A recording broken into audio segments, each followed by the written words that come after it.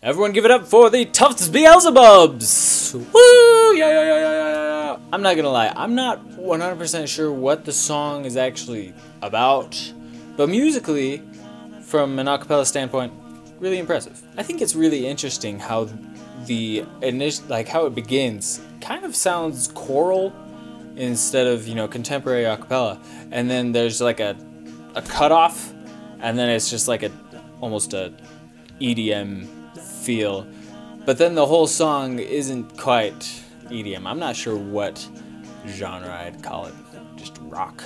This Beelzebubs group seems to be kind of large.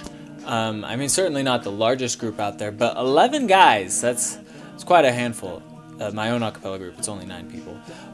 But I love the fullness and just the texture that can come from that many voices, because it's like still contemporary a cappella, but just that power that comes from that chorus behind the lead singer. It's really cool.